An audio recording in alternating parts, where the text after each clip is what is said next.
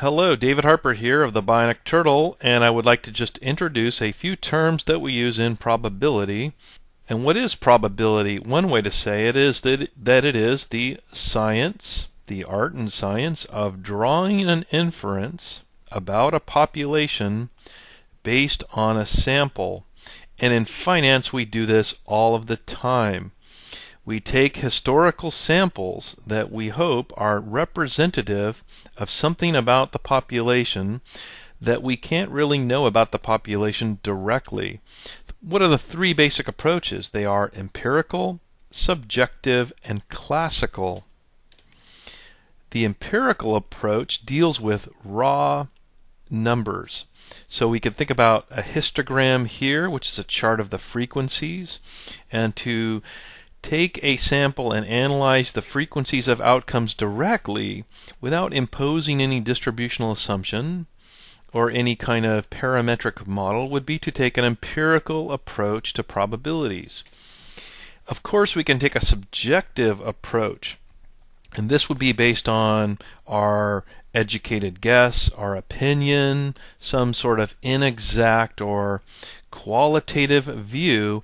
And despite the importance of quantitative models in finance, clearly subjective approaches to probability play a huge role.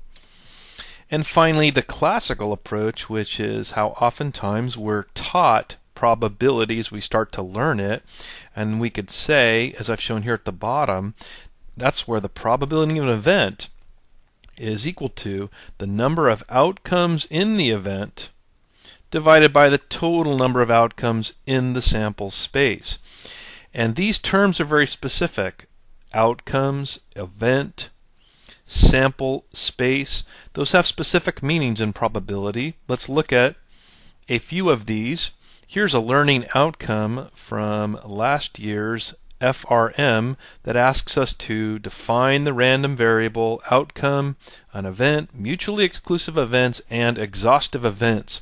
Quite a few terms there, some with subtle differences in meaning. A random variable is at the heart of quantitative finance. It's a function that defines a point in the sample space of outcomes. So oftentimes we first need to define the function, the random variable that describes the asset or process that we're trying to quantify.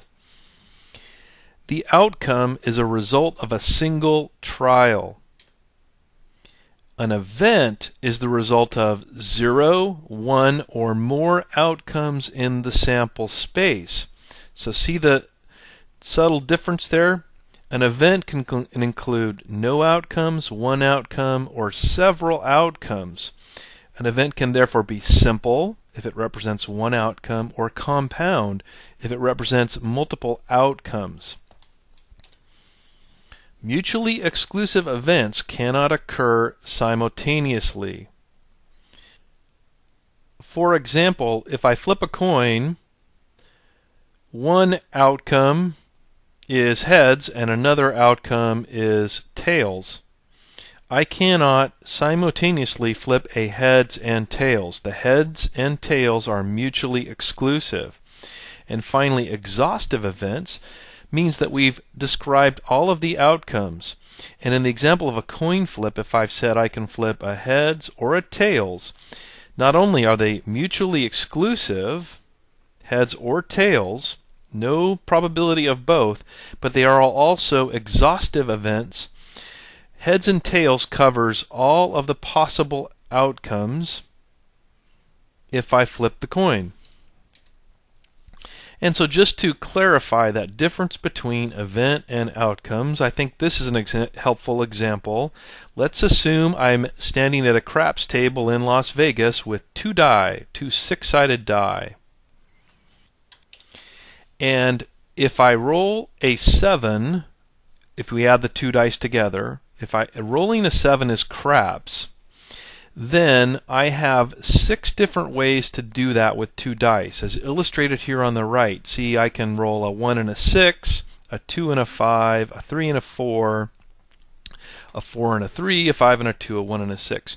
There are 6 different ways for me to roll a 7 or craps. There are 6 outcomes. Probabilistically, I may only be interested in the 7, which is the one event. But see how regardless of how I get to the 7, there's only the one event of rolling the 7 that I care about. So in this case, rolling the 7 is one event, and we can get there with 6 different outcomes.